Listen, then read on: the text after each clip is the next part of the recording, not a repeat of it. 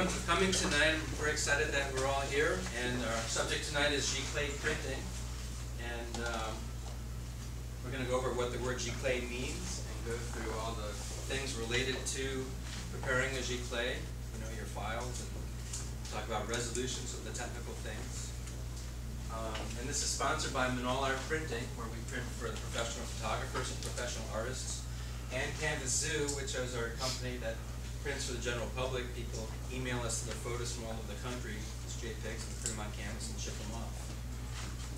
And if anyone wants a tour of our facility afterwards, we can do that. And we can look at the printing room and look at where we stretch the canvases and go through the whole process.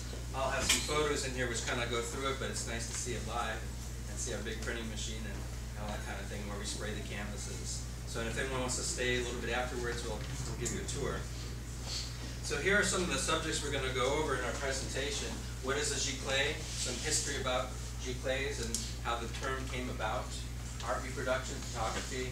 The gallery wraps, which is how you wrap a canvas around the sides, the frame and the image on the side. We'll be talking about RGB and CMYK resolution, digital capture versus scanning, art papers, photography papers, the mirror wrap, stretcher bars, and blah, blah, blah, blah, blah, and so on.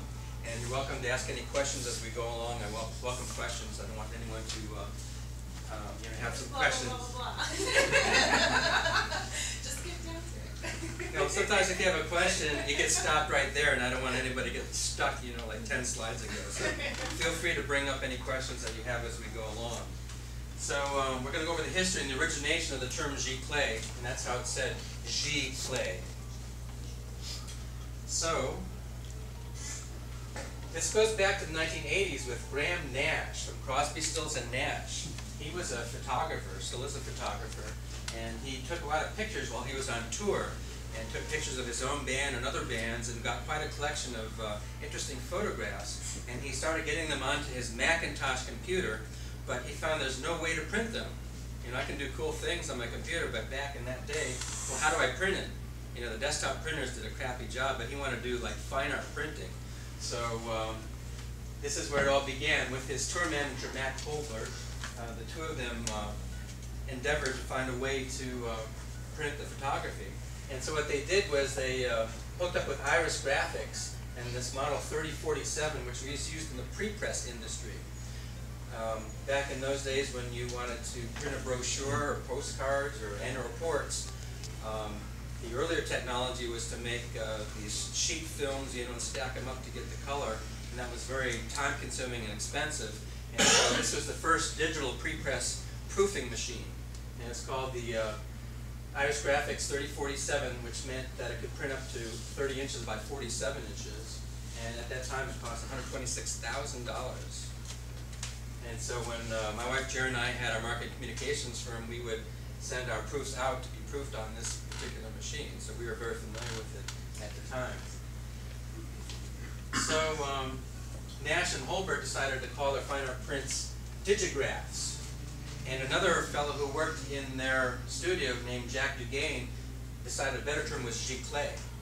And I spoke to some of these guys when I was doing an art show out in Las Vegas, and they told me that what they did was they went through a French dictionary looking for a cool word that they could use to describe these prints. And they didn't want to call them inkjet or computer generated because that had kind of a cheap and inexpensive sound to it. And here they were looking to create fine art prints, so they needed to come up with something marketing-wise that sounded cool. So they came up with Giclee, and it means in French to spray, or means nozzle, to squirt, to spurt. So it's the concept of spraying like an inkjet printer would without using the word inkjet.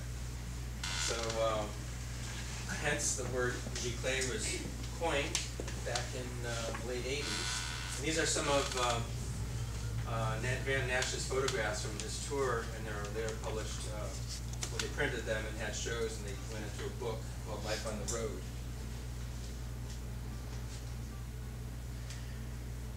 So today, Nash Editions is still around, and they're still printing, and they now use Epson printers like we do, and they use the same canvas brand that we do. So that's kind of cool that they're using the same printer, the same inks, and materials to print on that we do at Canvas Zoom and all our printing. So what is a Giclee? Well, the term is used to define a reproduction, a digital reproduction of artwork using digital media and inkjet printing, basically. And the name originally applied to the fine art prints that they made on that Iris 3047, but has since then come to mean any high-end inkjet print. And the term is used by artists and galleries and print shops to denote a high-quality fine art print. So let me just interject at this point that this is different from your desktop printers that you have at home, because they use dye-based inks, and these printers use pigmented-based inks, which have the longevity that you need, for fine art. You want to be able to last 25, 50, or 100 years before you get any noticeable fading. Whereas your desktop printers using dye-based inks, I know from experience hanging my kids' photos on my refrigerator, sometimes even after 3 or 4 months, they'll start fading. So I want to go over this Giclee workflow briefly, and I think this is a good way of leading us through the presentation of terminology and the information we want to go through today. So we're basically talking about artwork and photography, and that's the people who come in here are artists and photographers. And a photographer will come in with their digital files, typically on a CD or on a USB drive or on their camera or some means. And so then that goes directly into prep, where we get it on our computer, we look at it, and we try to evaluate the color. We're just going to print the way the photographer expects it to. We size it up for printing. And then it goes into our print department, and we go into making a proof. Now, if an artist comes in, they may be walking in, with a canvas, a piece of artwork, or watercolor, or pastel, or whatever, pencil drawing, whatever it might be. And then we have to digitally capture that to get it into the computer to work with it and to print it. So we do one of two things. We do a digital capture using my high-end digital camera, 21 megapixel camera, or we have a flatbed scanner, and I'm going to talk about each of those options in a little bit. So here we have an artist arriving with her artwork. She walks in the front door and she's got her pastel there. Some of you may have recognized her. And here we have the artwork on my easel in my photography area. We have 2 umbrellas, and we have the camera on the stand.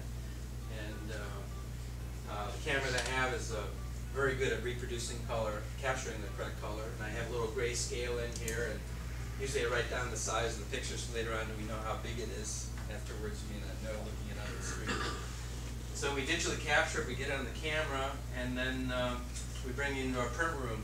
Now, I just wanted to show this to show all the different ways that people bring photos to us. If they already have it in a digital format, they can bring in. Some people bring in their cameras. They bring in their compact flash cards. There are quite a variety of ways to bring in. Some people can come in with their iPhones or their iPads. I can hook up my computer, and in Lightroom, I can pull off those images, and we can use them. So here we are prepping the files, and this is an example of that same piece of artwork. And here on the computer, I'm looking at how it looks on the screen. I'm looking at the original, and I have a color balanced light next to my computer. That's an out light, and it matches the light coming from the sun. It's daylight balanced, and that's important too in how you evaluate color, is your light source that you're using. How do you, excuse me, Scott, Yep. how do you use that with the computer? What were you saying? I know what an outline is. I use one, but Oh, okay. how do you mean that you used it with the computer screen? Right. Well, not shown here to the left, I have my outlight, and I have the original right next to the Oh, so computer. you're color testing off. So I'm comparing with my eye how it looks, the original versus on the screen. Okay. And usually we're pretty close, but sometimes some colors will be a little bit off. I find that the yellows aren't quite spot on, and I can adjust those and make any adjustments that I need to make. And then I have my little grayscale in here, and artwork's a little bit different than photographs. In photographs, if you study Ansel Adams, you're looking for a white point and a black point, in the full tonal range. But I find with artwork, you don't have a full tonal range usually. The blacks aren't pitch black, they're not pure black. Usually they have some color tint to it. Painters are taught that they don't use pure black because you get reflections from the sky, and maybe there's a dark blue and it's not really a pure black, or some other shade. And usually the whites aren't pure white. So I've learned over the years how to adjust artwork. You know, it's different than you would do most photographs. Yes? What do you do when you haven't got either a black point or a white point in the photograph? Okay, good question. Well, I look by eye and I compare the original to my screen, and usually I have all the information. If you're used to looking at histograms, some of you know what I'm talking about, the photographers, that usually my camera has captured all the information that's in the scene, and then I can adjust my white and black point by pulling them in. But on paintings I don't do that because I know there's not a pure white point usually or a pure black point. So I don't adjust it that way as I would as a photographer usually, and I'm comparing it to the original so I can see how it looks. Alright, so I'm adjusting color as needed, adjusting the tonal range, I size the image for printing, and we add the gallery wrap for canvas. And Kate does a lot of that work here too. She's, I don't know if she's still here, but she's here. There we go. Yeah. And Kate is really great in setting up a lot of the artwork for printing. This is Kate. And she's great at retouching photographs and doing restorations. And we do a lot of photo restorations here. My favorite. Yeah. Oh, this second slide was showing a photograph, so I don't leave out the photographers. Here was art. There's photography. But once it's in the computer, it's a similar process in setting it up. And then I want to talk about monitor calibration, which is very, very important. This is kind of an extreme example, but an uncalibrated monitor could look like this when it really should look like this. And this explains why you often don't get what you're expecting to get, you know, when you're looking at your photography or artwork on your monitor. I had an experience once with my artwork. This is all my artwork, by the way, with an interior designer out west, and she had me do some custom pieces for her, and I sent out a paper, I emailed her a proof, and she goes, oh, the colors, you know, this just isn't right, this isn't what I was expecting. So I redesigned the whole thing, hours and hours, and I emailed her another one, goes, oh, this still isn't right, I don't know what's wrong, you know. And I do it a third time, email it to her, and she says, I don't know why we're so off track, but the colors aren't right, and I do it a fourth time, and I go, oh man, I should send her a paper proof, you know. So after that experience, I learned that, you know, I really should make paper proofs on the same printer that I print the canvases and send it out there. And so I sent all 4 of them to her, and she said, any one of these would have been perfect. Her monitor was way off. It wasn't showing the color correctly. So that can be devastating if your monitor or your client's monitor, if you're trying to, you know, send JPEGs for evaluation out to a client. If their monitor is way off and you don't know it, that can screw everything up totally and destroy your deal, your opportunity to sell the piece. So if you're serious about it, you should you know, look into calibrating your monitor. And some of the monitors have a simple process, and you can buy some instruments to help you get it even more accurately. Question. Yes? How does that work with parents? What do they get? Well, if you go through system preferences and go to monitors and color, they have a little procedure you can go through, and you slide these little bars, you know, and you make, you know, these patterns disappear and whatnot. You can go through that. Yeah, and you can get it closer than it would be ordinarily, but it doesn't compare to having a proper system for doing it. And there are a number of them out there, and this is what they look like, is they have a little device here which you hang over the front of your monitor and put it in a target area, and then the program that comes with it displays a bunch of color target squares. You know, it might go through like 32 color squares or even more. And by measuring that and knowing what it's supposed to look like, it can determine how far off your monitor is and build these calibration curves to adjust for those. So that is a great way to go about it. It's a godsend. Years ago, 10 years ago, these used to cost like $4,000, and now they're down to like a couple $100. A lot of us here are FCCP members. The $50 annual membership gets you monitor calibration. Really? Yes. You mean as a service or a As a product? service, as a service. Okay. Yes. As a service. What is that? Jump into my house. What's FCC? Tell them You go ahead. Well, they wanna know what your Florida FCC is. Center for Creative Photography. There you go.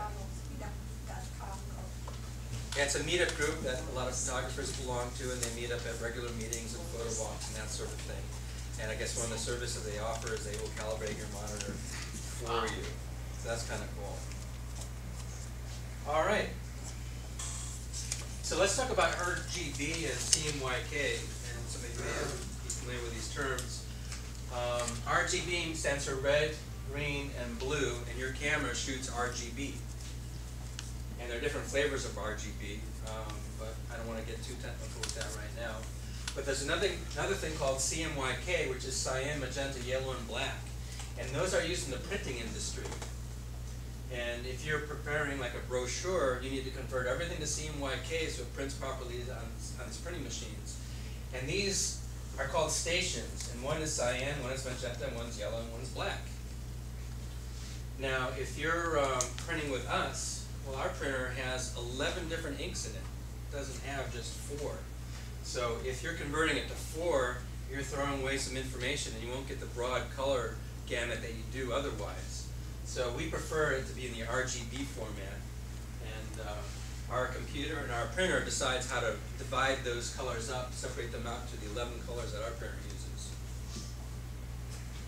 So don't turn it to CMYK unless you know what you're doing and there's a reason to do that. All right, so resolution.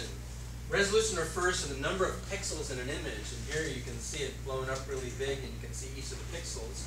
And the word pixel is a made-up word from the words picture element, pixel. So any digital picture is made up of pixels, which are squares of a single color. Each one of these is a single color. And together, they make up a picture. And if you zoom out, then you can start to see how the eye is fooled by these little squares to make up a picture. Oops, wrong way. You can see this is a blown up picture of my son, and you can see the individual pixels. And when we see that, we use the word pixelization to describe that what we're seeing is something that we object to, saying these picture elements. You know, we really don't want to see that.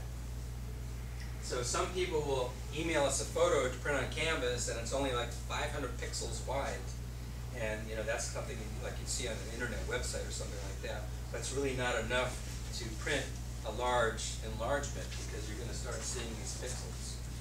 So resolution is something you need to pay attention to. And I think a lot of people here are familiar with that to a degree. But so here you can see the pixels, and we pull out a bit further, and it's a little soft. And here we're starting to look like photographic quality. We step out further, and it's an amazing photograph with high resolution where you're really satisfied in knowing that's a high resolution image to look at. So we did some tests here to see, well, how much resolution do you need? In the printing industry, you know, where we had that printing press here, they always said 300 dots per inch. So you have 300 of those little squares per inch in your image, and that's what they're looking for. Now, I decided that, well, let's really take a look at that and see what's really needed. So what I did was I made this example here, and I actually have these squares here, and I'll pass them around. You can take a look at it. And at 25 dots per inch, 25 of those squares per inch, it looks fuzzy, it looks pixelated. You can see little jaggy artifacts. I would describe that. When you get to 50, it's better. 75, it's so-so. But once you get up to 100, it starts looking pretty good. Between 100 and 200 is very, very acceptable. This artwork here is only printed 120 dots per inch. Most people are amazed to hear that. And if you look at it up close, you don't see any of this pixelization or any of those artifacts that you see in the low-res picture. So we print a lot of things at 120. 140 is really good. We print a lot of things at 140 DPI. Particularly on canvas, it looks awesome.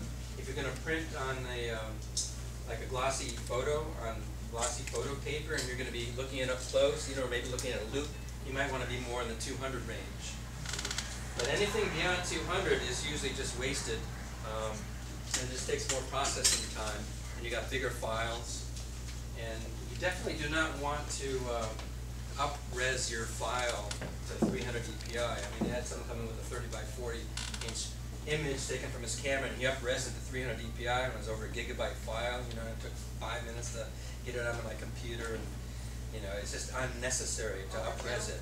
It's like overkill. It's overkill, Yeah. and especially if you're up-resing it, what happens is Photoshop, whatever image editing program you're using, interpolates it.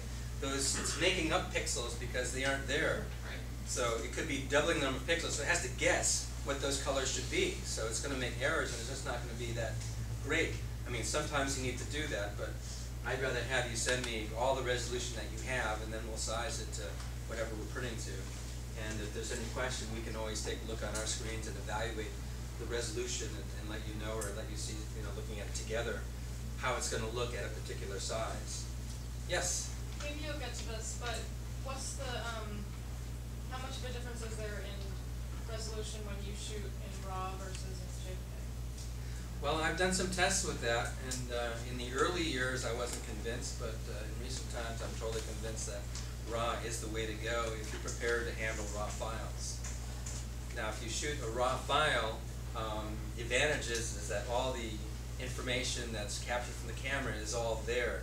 And on your camera you have settings, and you're setting the color balance, you know, or the camera's doing that for you. It's doing a lot of things, and then it's saving with those changes in it to a JPEG, and you can't go back and undo those changes, but with a RAW file you can. If you shot, you know, with it with the wrong color balance, you can go back with a RAW file and change it. You can do all kinds of things. So it captures more information, it's a sharper image. Not having been saved as a JPEG, you're not losing any information.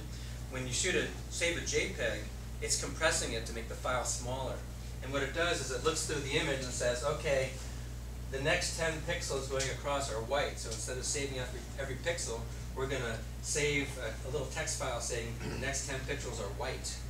You know, and that saves a lot of information and can make a smaller file. So it's going through there trying to figure out how to do that, and you're losing a little bit of information when you do that. And a lot of times you don't see that, but when you're blowing up things really big, it can make a difference. So if you're prepared to shoot RAW, I would do that, and it helps if you have you know, the Adobe RAW file converter or Lightroom or some means to do that. It takes a little more time to deal with it, but if you're prepared to deal with it, that's a far superior way to shoot. Sometimes when you send a file into a magazine, they'll ask for 3 minutes, 6 on out. Okay. Printing. Okay. Is that a necessity, or? Well, what happens is, according to their industry, they need 300 dots per inch. But they want to have the opportunity, if they need to make it larger and resize it. So if you give them 600, then they can go twice the size and still get 300. See, so that's why they ask for that. I'm going to pass these around while I'm talking. You can see the 25, 50, 75, 100, and so on. And you can look at it and compare the difference. And I think everyone will agree, once you get above 100, you're doing pretty good. And if you're in the middle of range, you're doing really well. Okay. So, prepping a gallery wrap. So a gallery wrap canvas is a canvas print where the canvas extends around the sides into the back of the stretcher bar frame. Now, this is a stretcher bar frame.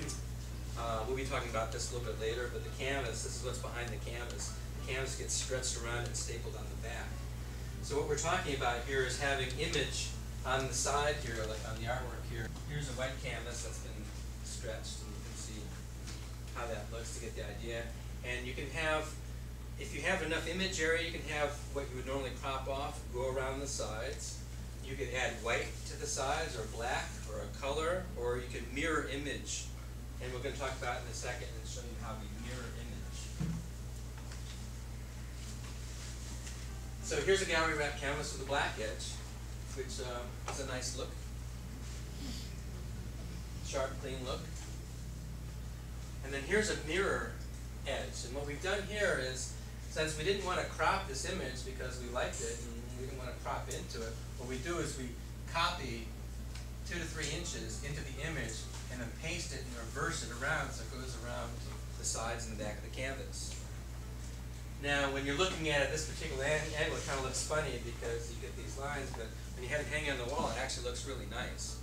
And we all love, I do at least, like the gallery wrap look. It's a nice contemporary look, and you don't have to frame it. And we'll talk about framing a little bit later. Framing can add or detract from the picture. Yes? The mirror image, what I've done sometimes on some of my prints is when I haven't got enough to get my 3 inches, say from the border, Right. is got an area at the side of the photograph and done a contact aware fill. Oh, yeah. That's a So great that idea. gives you enough to go around then. Is that an acceptable way of doing it? Sure. Whatever looks great is an acceptable way.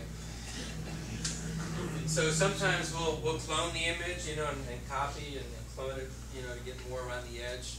Content-aware fill is a good way to do it. There are a number of different ways of doing it. We have a program that helps us that can expedite the whole process, and it'll automatically mirror wrap all the images. And some of them you can specify that you also want it to be blurred, you know, or motion blurred. Yes? What if the artist has already painted an image around the edges to continue the image as opposed to repeating anything? Yeah. Can you capture that somehow? Yeah, it's a real pain. We can photograph the edges and then stick them together, but it's really time consuming. And we might charge a little extra to do that. Let's try it, yeah. All right. I suppose you could take the canvas off and then we can do it.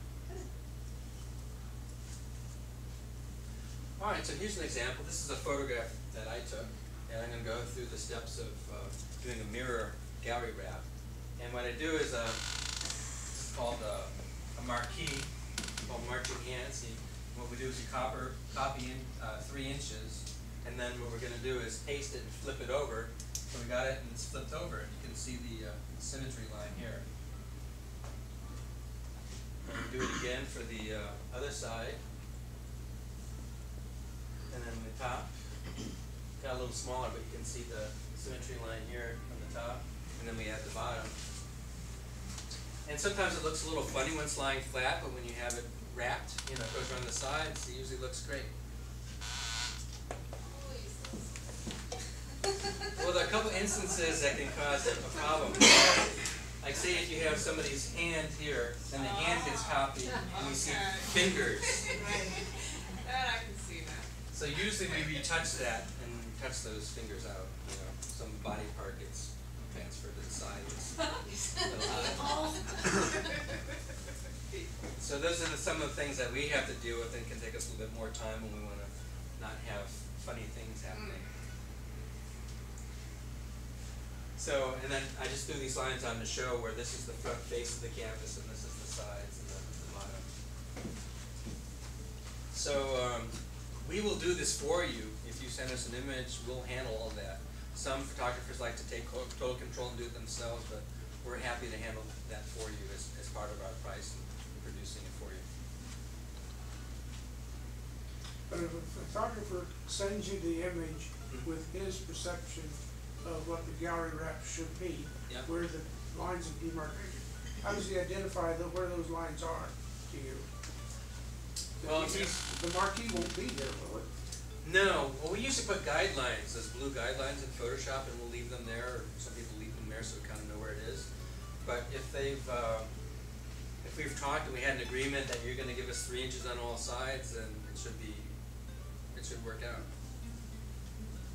But that's the point, is 3 inches, so you can go to the extreme of the image and count back Right. 3 inches, instead of going out. Right, you prep a 16 by 20 canvas, you know, and we're going to, if it's 16, it should be 17, 18, 19, 21, 22 inches all the way across. You know, and then we'll measure and make sure that it looks right, Okay. and if you've done it right, it should. And if it isn't right, then we'll either fix it or talk to you and work it out so it is right. And that's one of the things that separates us from some of the lower cost places that make Giclees, is we want to make sure and guarantee that it comes out right, and we'll take the effort to fix it or get together with you and work it out so it is right. Okay, so going back to our Giclee workflow, we've walked down through getting the digital file into printing, and now we want to make a proof. And so we almost always print a proof to ensure that what we see on the screen is what we get in the final output. And if we have like a painting, we often have the painting here so that we can compare them and make sure that it's working out well. And sometimes we print several proofs until we're satisfied, and it's costly and time consuming for us to do that, but our reputation is on the line. We want to make sure it comes out right. So we'll take that time to do that. If you go to some Walgreens or someplace, they're certainly not going to do that. They just print out what you get, and you get what you get, So we're not the least expensive place, but we're here to guarantee that you get the results you're looking for, something that you can be proud of, and something that you can sell. When you proof, do you proof on the same material that you're gonna print on? Depends. Sometimes if we feel confident, we'll just print on the white acid-free paper, and we know that looks 99.99% as it would up on the canvas. But if something's really critical, or the texture of the canvas might influence your perception of it, then we'll print a proof on canvas. But mostly on the white paper. This is going back just a little bit, but is there a difference between a Giclee and an archival pigment print? I was entered a show at the Menaul Fine Arts Center, and everything in a show like that is usually individual. There was one print, an archival pigment print, and my friend Darlene and I said, that's a Giclee. Yeah. That shouldn't be here. Yeah. Okay. That's most likely the case. That's just a fancy name. Yeah, some people, for that reason, don't want to call them Giclees because it doesn't sound. It's become too common a term now. It has become very common. I mean, I Yeah. like archival pigment print, Right. but I believe it's the same, but you actually have to talk to them to find out if it is. But it sounds like they're trying to give a little. that little class to it. Yeah. Well, it yeah. is a classy thing if it's done right. Yeah. So it should not be harming the original. Right. It's worthy of further investigation. Yes. Talk to the curator. What's the difference? It's just another name that people are starting to use for Giclees because they don't want to use the word Giclee anymore. It's just become too common. Archival, what did you say? Archival pigment print, which is a kind of, it is an ink. Yeah. The pigment. Well, our printer uses a pigmented ink, so I mean, you could call it a pigmented print. And it is archival ink, so you could call it an archival pigmented print. Yes? As opposed to I see that as a As opposed- distinction. One without- second, as opposed to what? a toner. Toner. Is that what you call the other, a dye? Dye, A yeah, dye, okay. yeah. I see what she was talking about as a distinction without a difference. Because if you have a good inkjet printer, I have a Epson 1400, Okay, which is not expensive at all, Right. 6 inks. I can get a set of cone pigment inks, plug it right in, print it on good archival paper, and I've got an archival pigment print. correct. But it's not a Giclee. You could call that a Giclee. Yeah, maybe I could, but for what purpose? Is it Marketing. Is it Giclee something that is printed where all the colors are printed at once? They come out as opposed to a 4-color press? Right, correct. Okay. It's a cliche. The whole image is line by line. You get 2 extra points. Yeah, Giclee is becoming a cliche. But it's archival. Always reinvent ourselves. Any other questions? Okay. So now we're printing the proof. That's not a proof, but this is the machine that we're using. And here's our proofing station, and we've got a color correct daylight balance light to evaluate this with. And we didn't always have that there, but we found that with the regular fluorescent lights were there, that the color wasn't matching well, and then we bring it out of the room to other fluorescent lights, and it'll look different over there, and then we bring it outside, and it'll look different there, and it was like a pain to try and match colors. I mean, you hold the original and you hold the print, and in one lighting situation they look identical, then you go to a different lighting situation, they look different. It's like perplexing and frustrating. So we invested in a daylight balanced light, which is used in the graphic arts industry, and you pay quite a bit for these bulbs. But it's a standard that they use. It's daylight balance, and it's a full spectrum light. If you look at the light that comes from regular fluorescence, there are peaks in the blue area, and it's missing some of the reds, and it's kind of unusual profile of the frequencies of light, where this is a more uniform color balanced light with all the colors in the spectrum pretty much. Do you have to, is it possible to use a regular fixture with those bulbs, or do you Yes. buy the entire? Yeah, this is a regular fixture from Home Depot with those bulbs in it. Oh, wow. Well, theoretically, you should turn off all the other lights, but we know that this is so much brighter than the other lights that, it's fine for most uses. And we painted the walls gray, and that's a good idea if you have a room for evaluating color. There are a lot of things that can influence it. Like you're sitting in front of your monitor and you have a big red shirt on. That could even influence your perception of the color. In what I call my real life, we do a lot of automotive stuff, and that all had to be color matched.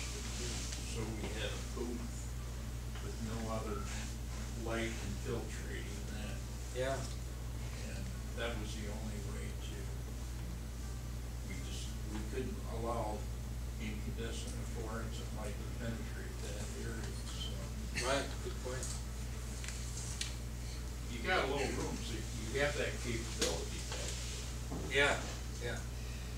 So yeah, that was definitely worth doing. It made a difference. There were couples, this on one circuit and the rest of the stuff on another circuit. Mhm. But the other, when you're doing your color match or check, that you only have that light active in the area, I think is important. Yeah, color's a very, very interesting subject. I've been Yeah. interested in it for a long time, being a photographer, and I started doing some tests, and I was like comparing my left eye to my right eye. And there's a tiny variance in color between my left eye and my right eye, not a lot. And you'd never notice it unless you're like really, really looking for it, but I, testing it back and forth, and there's a little difference, and then I was wondering, well, how much difference is there from person to person, and then you've got some people who are colorblind and different variations of color blindness. So that's a very interesting question. Do the color you see is the same color that I see? And I go to art festivals and I'm showing artwork and some people go, oh, that's so bright, I can't take it, It's like, whoa, what are you doing, And maybe their perception is different. Maybe it's too loud for them, Maybe that's why some people like very subtle colors. It's hard to say, but it's an interesting subject. Yeah, as an instructor, I have to be very careful when I see a color. I have a very good color sense. I see a color, Yeah. and my student doesn't see it. And I Ah, can explain it, but Yeah. then I have to tell them, you can choose to paint what I see or what you see. yeah. It's a choice. I had a friend who was colorblind, and he touched up his red car with black paint. He couldn't tell the difference. And he'd wear the gaudiest ties to work, and he'd say, that tie doesn't go with your suit, he goes, looks fine to me, I don't care. Yeah. What compensation, if any, do you make based on where it's going to be displayed? That's an interesting question. What customers lighting like? Yeah, we don't really worry about that too much. We haven't gotten to that fine level of detail on the display lighting. When you go to photo competitions, they have lighting with a certain amount of candle power and that kind of thing. And the photo labs will make the prints differently if it's going to be an official photo salon competition, and the prints will be different. But for the most part, we don't usually make any correction or changes to a particular lighting situation. If we were asked to, we can go into that, but it hasn't really come up. Okay, so we're in the proofing area, and here's where we compare them to the original. Any adjustments are needed, and despite monitor calibration and the print profiles, I should probably mention print profiles. Like what Graham Nash did in the early days is he was trying to figure out how to get these printers to print the color the way he expected it, and these pre-pressed machines just couldn't print on watercolor paper. It looked awful, and then they went to coating the papers, so the ink would sit properly on it, and discovered that the thing to do is create these color profiles. And what they do is they print out a whole bunch of color charts, and they have a spectrophotometer measuring each of the colors, just like we do in calibrating the monitor, going through all these color sequences. And you can build a color table which will compensate for any discrepancies in the color being printed versus what it really should be. So we have, it's called an ICC profile. ICC stands for International Color Consortium, and they set the standards for color. And we have a profile for our printer for each of the different materials we're printing on to compensate for the bias of each printing material. So despite having your monitor calibrated and your print profiles for each type of paper or canvas, we still have to make some small adjustments to make sure that we're getting precise color. And my friend used to say, he was an art director, color doesn't happen by itself. You always gang up your proofs? Not always. In this situation, we had a number of them, and we decided to do that and could review them quickly that way. Yes? Canvas textures, are they different? Yes. Grades? There are different types of textures depending upon the manufacturer, and also can vary with the cotton content of the canvas. 100% cotton will have a coarser texture than one that's a polyester cotton blend or polyester. And we're going to talk about differences in that a little bit later. So, so we've got our proof, and we've approved it. Now we're going to print our canvas or print our paper. And let's see what the next slide does. Oh, we have to coat our canvases. When we print a canvas, it needs to be coated. And the reason for that is you need to increase the scratch resistance. They are a little bit, I don't want to use the word fragile, but you can scuff them if you're not careful. So you really want to coat them. And the coating also has a UV protection, which is ultraviolet inhibitors, which reduce the amount of ultraviolet coming through to the pigments, which can degrade them over time. And just a little side note, each of the colors fades at a different rate of speed. You've probably seen this with old prints you might have had that are 20, 50 years old, that maybe they've turned blue or something because the magenta pigments fade more quickly. So with this UV inhibitor, we get really good results, and there's a fellow named Wilhelm who's done some testing with the different canvases and different coatings and whatnot. And we're looking at many times 25 up to 100 years of estimated life before any noticeable fading. So we've gotten, people have always questioned that over the years. Well, what about the archival capability of your canvas? And we're at the point now where I think it exceeds a lot of the original fine art materials. If you're doing watercolor, I don't know what the longevity of that is, but from what I understand, it's probably not 100 years, especially if you have any type of light. So we've gotten really good with our Giclees in terms of longevity. And we use the original manufacturer inks. A lot of companies, to save money, they will buy third-party inks from some other manufacturer and buy them in bulk, in gallons or quarts or something, and save a lot of money. But the problem with that is you often don't get the consistency from batch to batch or from year to year. And since we're printing for people and they might call us 2 years later and say, hey, can you print me another 20 by 30 of that image? We want it to look, like it did 2 years ago. So we don't want to be playing around with our inks and trying different things to save money. We want the quality, the consistency with the original manufacturer's ink. So a note about other canvas providers is many of the discount providers don't laminate their canvas at all. I was thinking about ordering one from Walgreens just to see what it looked like and maybe bring it today, but I didn't have time. But I can't imagine them coating their canvas in the middle of Walgreens and spraying it with an automotive spray gun like we do. So I don't think they're coated. I want to find out, but those will scratch very easily.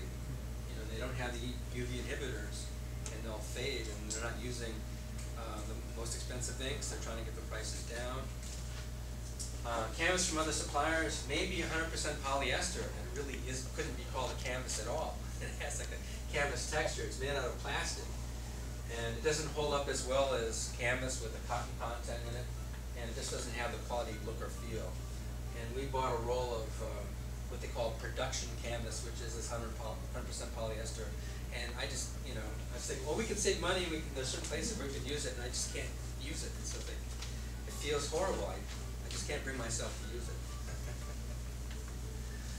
So some of the discount providers use thinner stretcher bars made of MDF board. That's that artificial fake composite stuff with particles made with glue, rather than pine to reduce cost. This is the stretcher bar material that we use, and as you can see, it's heavy duty. It's not a really thin thing. And what's really cool about this stretcher bar is it has a high lip on it, so the canvas is held away from the face. And if you don't have that big lip, and there's any pressure on the canvas at all, you can start seeing a line here. You've probably seen that in some canvases if you spend much time with them. So we like this deep lip, and this stretcher bar has the added benefit is that this way you get a 1.5 inch thick deep canvas, and if you flip the bar around, you get a 2 inch if you build the stretcher bar using it this way. These come in 8-foot and 10-foot lengths, and we chop them up and put them together with glue and with these V-nailers, which put these little V-shaped nails into it and hold it together. So that's a little bit about stretcher bars.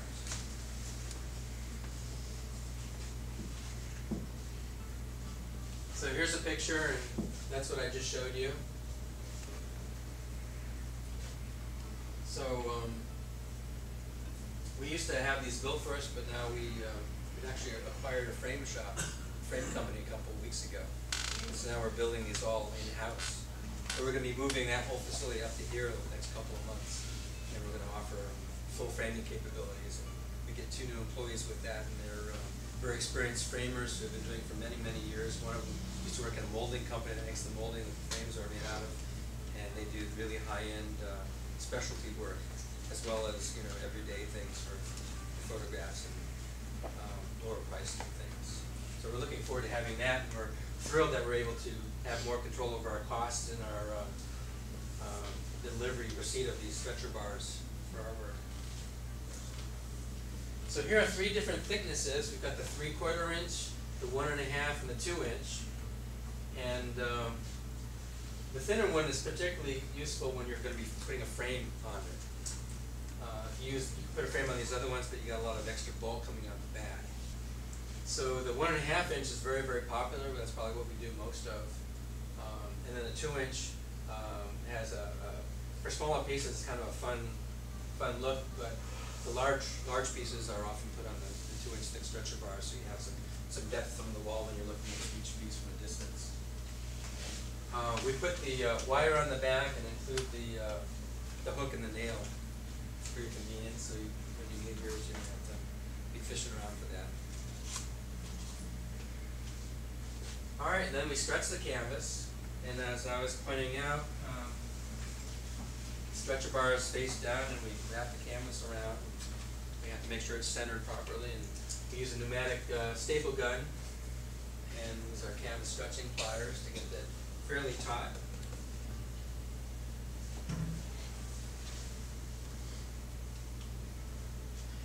And then art and photo papers. We have quite a variety of materials that we print on, not only canvas, but we have the smooth fine art acid-free paper, which is very popular for both artwork and photography. It has a good white point to it, and it reproduces colors very, very well. And we have a textured fine art paper, which is like a watercolor paper with quite a bit of texture to it. And I actually have some samples which I can pass around here.